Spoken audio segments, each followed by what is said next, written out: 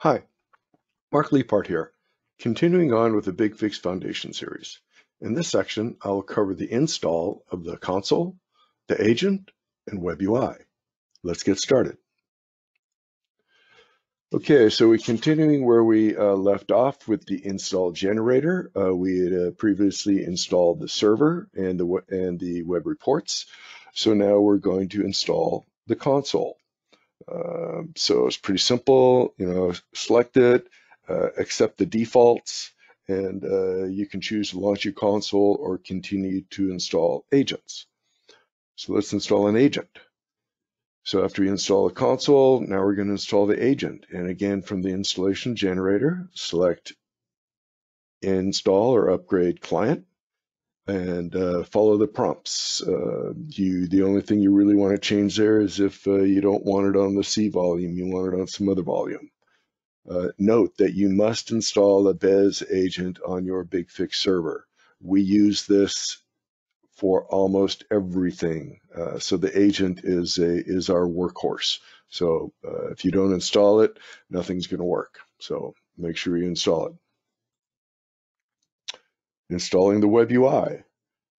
So WebUI, as I had mentioned, does use quite a few resources, and it's going to be using more. But you can choose to install it onto your root server. That is very simple. It's very easy to move it. We have fixlets that you can delete the WebUI and recreate it on another server. If you decide to do that in the future, use those fixlets. But either way, we're going to need some information when we install the WebUI. The license.pvk file, the password to your license.pvk file, and then your masthead or action site. So you browse for those and answer those questions, hit next. Then you get to decide what port you're going to use. So by default, we're going to use 443 and port 80.